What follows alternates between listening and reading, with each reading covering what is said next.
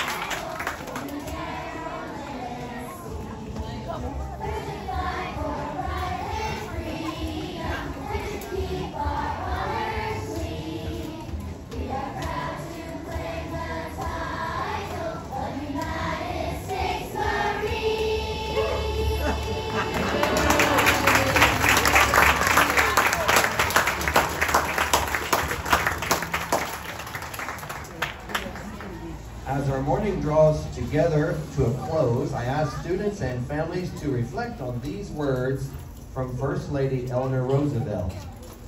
Freedom makes a huge requirement of every human being. With freedom comes great responsibility. Veterans, your tremendous sacrifice has gifted us our freedom. We learn many lessons from you, lessons in strength, courage, and honor. We are a grateful nation. Not just today, but every day. Thank you for the opportunity to recognize you. God bless you, and God bless America. Thank you for coming. Have a wonderful day.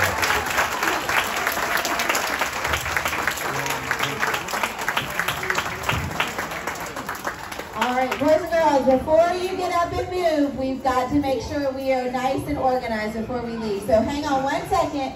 Families, before you leave, veterans, if you will give us an opportunity really quickly just to thank you one more time. Boys and girls, on the count of three, let's say thank you. Ready? 1, 2.